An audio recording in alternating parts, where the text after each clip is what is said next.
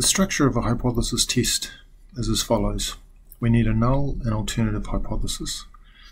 The null specifies the parameter we're interested in and a particular value that we think it might take. Alternative sort of negates the null hypothesis in some way. Here, a less than, so a one-sided lower tail alternative. Test statistic is based on sample statistics. So in this case, the mean, standard deviation, and sample size, and the value from the null. And that test statistic is specified so that it has a known distribution. In the case of either a large sample or a small sample where the population is normal, we can use the t distribution with n-1 degrees of freedom for this particular test statistic.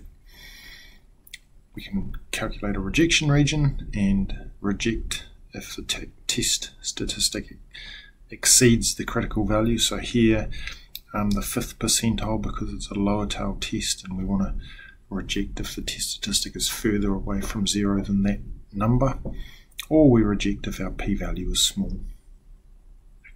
Okay, so how can we use software to handle that for us? Let me start with iNZight. So a statistical package. I'm going to import some data. So I have somewhere in here a CSV file. Here we go. Okay, so 10 observations. Let me rename the variable. So let's just call it X. Now, if I select that X variable here and get inference, I want to do a one sample t-test. Suppose I thought the null value, thought the mean less than 42 is an appropriate alternative, so null value 42, and here I'm going to choose my less than one-sided alternative hypothesis. Click OK. Calculates a confidence interval for me, which I didn't want, but there it is. It's also evaluated that test statistic formula, so the sample mean minus the null value that I specified of 42, divided by standard deviation over root n. Has n-1 is 9 degrees of freedom and a p-value of 0.34 or 34%. Because that p-value is large, because this test statistic here is small, I don't reject the null hypothesis in this case. In Excel, I can do that manually, so I can calculate the sample mean. I could calculate the sample standard deviation.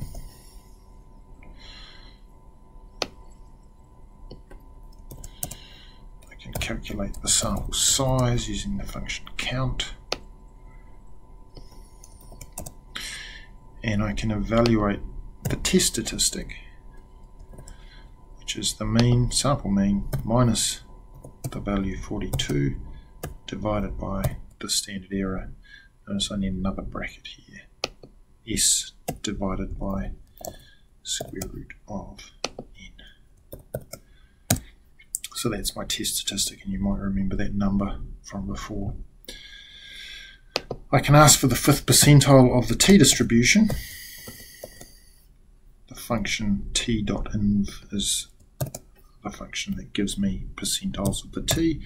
I want the 5th percentile because I'm interested in that lower tail, and I have n-1 degrees of freedom. So there's the critical value. This test statistic isn't further away from 0 than that number, so I wouldn't reject h0. I could ask for the p-value, so using the function t distribution, there's the value I'm interested in, degrees of freedom n-1, cumulative is true, and there is the p-value that iNZight gave me. There it was there, 0.343.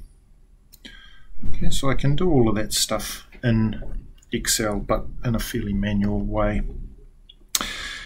There is a trick which we can force Excel to actually do a test for us. It doesn't have a built-in hypothesis testing function, but if we load the data analysis add-in, one of the options here is a t-test for 2 samples assuming unequal variances, and we can trick that method into giving us a 1 sample t-test. So let's see how. Variable 1 range is our true sample. Variable 2 range, by putting zeros in there, it has a mean of 0 and a standard deviation of 0. And those are important. The hypothesized mean difference is the value mu0 that I want, so 42. Alpha is 0.05. Possibly 1.1 there, but let's see what we get. So click OK, and there is the, let me just blow this up a little bit.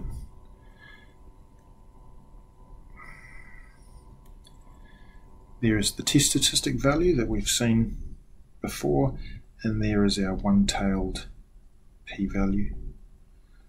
Okay, so using a 2-sample test with one variable being a bunch of zeros gives us the stuff that we want in Excel, even though it's a little bit artificial.